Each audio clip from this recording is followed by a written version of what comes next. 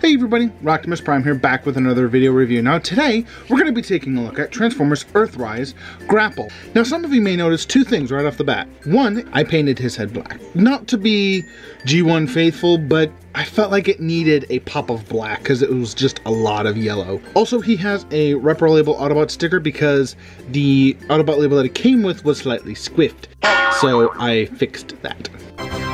Hooray! I never got Generations Grapple. I did get the Hotspot repaint of that mold, and yeah, it was good as Hotspot, but I never really wanted to track it down as Grapple because, again, I knew nothing about Grapple. Now, this version I've heard people hype up a lot because it's probably the best Grapple figure we've gotten in quite a while. We'll get into the detailing here in just a second, but first let's take a look at some accessories. First off, accessory-wise, he comes with this nozzle thing, which is removable, so you can give him another hand if you really want to. He also comes with this really nice looking rifle. Also, he has like a claw arm hand thing that goes on his hook, but I can't find mine.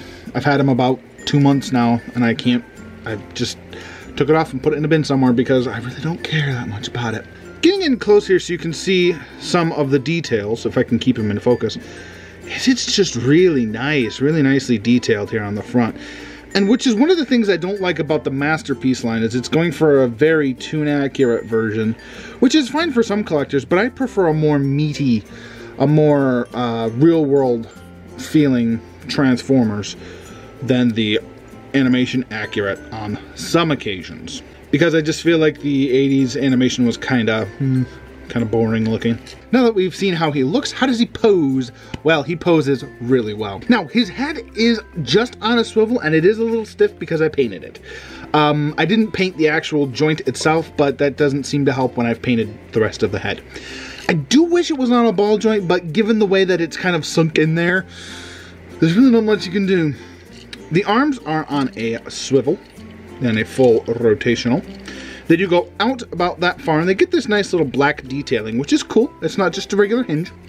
You do get a bicep swivel, a single jointed elbow, and as mentioned, the hands do flip-flop. Oh, that was the dryer. I thought it was a thunderstorm. A thunderstorm. Let's move this little crane thing here out of the way, just so we can talk about the waist articulation. His waist is on a pin. You do get another pin here at the hip. Goes forward, about that far. Back, about that far. Out to the side, about that far, so you can do an incredible Van Damme.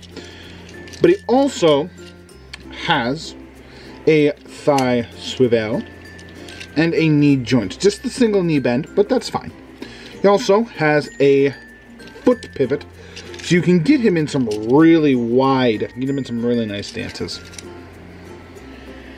Woo! Time for some size comparisons. Here is Transformers Earthrise Grapple, and here he is with Energon Roadblock, Armada Smokescreen, and Earthrise Optimus Prime. So, moving on to the transformation.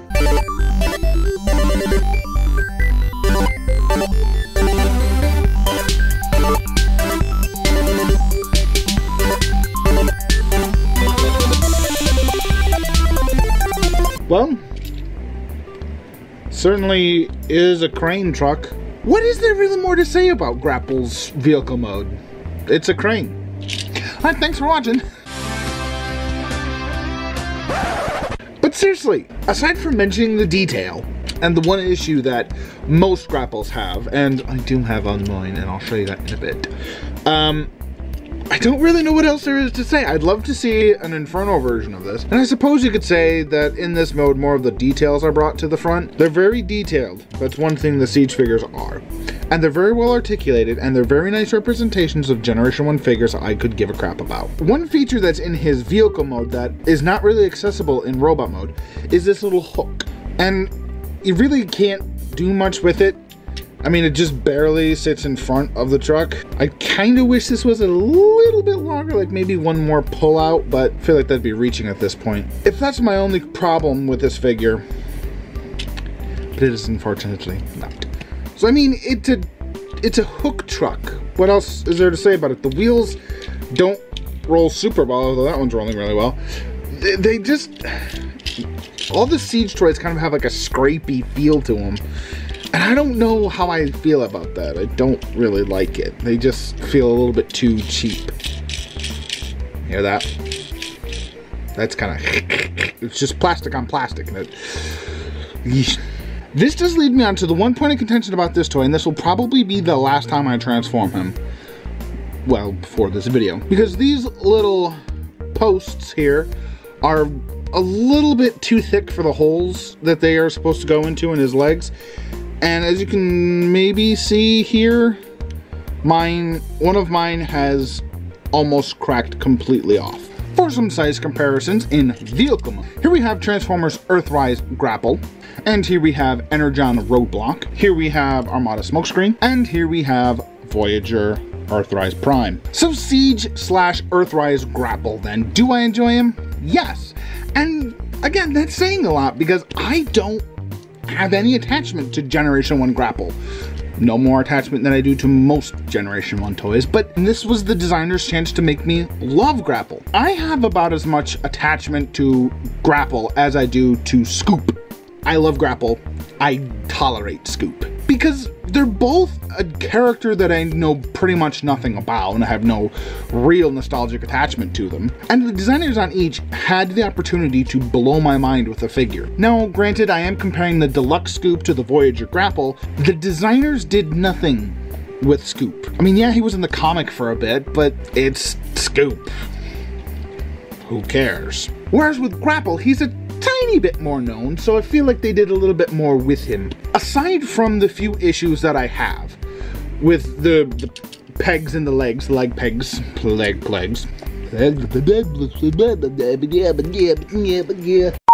Aside from the pegs in the legs for vehicle mode and the option to paint the head, I think it looks better, and the Swift Autobot logo, that was just a defect on my issue. You didn't really notice it until you noticed it, and then it was like, oof. Do I recommend Grapple? Heck yes. Oh my goodness, yes, I recommend him. Mostly because he's the best version of Grapple that we've had in a long time. I don't have the Reveal the Shield one, but I do have the GDO hotspot. And that's kind of cool enough. And I don't really feel like I need to buy another Grapple now. Did that end? Was that a conclusion? I don't really know. But I like Grapple. I think you should get Grapple. He's pretty nice. So anyway guys, this has been Rocktimus Prime with Transformers Earthrise Grapple. Hoping you guys have a great day, great night, whenever you're watching this. Take care, everybody. Yes, yes, got that filmed. And now, I can go get some ice cream, Grapple, and you can go back on the shelf. Oh, I love it when a plan comes together.